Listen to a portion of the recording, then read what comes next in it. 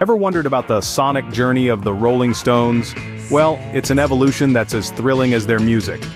Starting from the blues-inspired sounds of the early 60s, they quickly found a unique voice, merging rock and roll with rhythm and blues. As the 60s rolled on, experimentation was in the air. Their music began to incorporate psychedelia, evident in the album Their Satanic Majesty's Request. But the Stones weren't about to stop there. The 70s saw them delve into genres like reggae and disco, pushing their musical boundaries. Yet they always maintained that quintessential Stones sound. From Some Girls to Tattoo You, they proved their versatility.